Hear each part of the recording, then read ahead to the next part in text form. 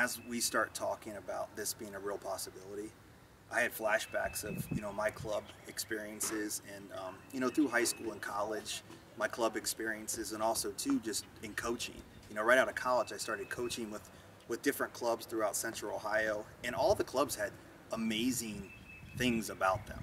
Whether it was developing skill, whether it was tactical, some did a great job of empowering the kids, but every club that I was with, I just noticed that there was gaps in one of the important pillars, I think, that help kids develop.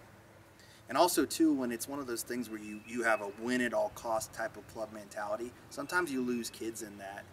You lose their confidence along the way, and kids get lost in that shuffle. And then on the flip side, you might have a place where they empower the kids, but it's not challenging them. So to find a place or like a community where we could have both, where we can empower the kids, help them develop, help them become what their purpose to be as soccer players, but also too as young men and young women, that was so cool.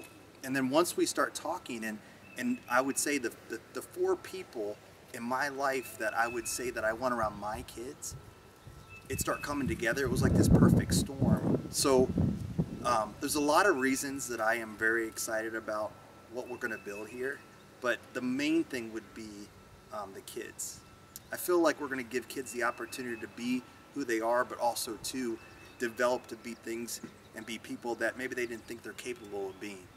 So with all that, I'm extremely excited, but I'm most excited about the kids. I'm most excited about the coaches that are going to be involved with these kids.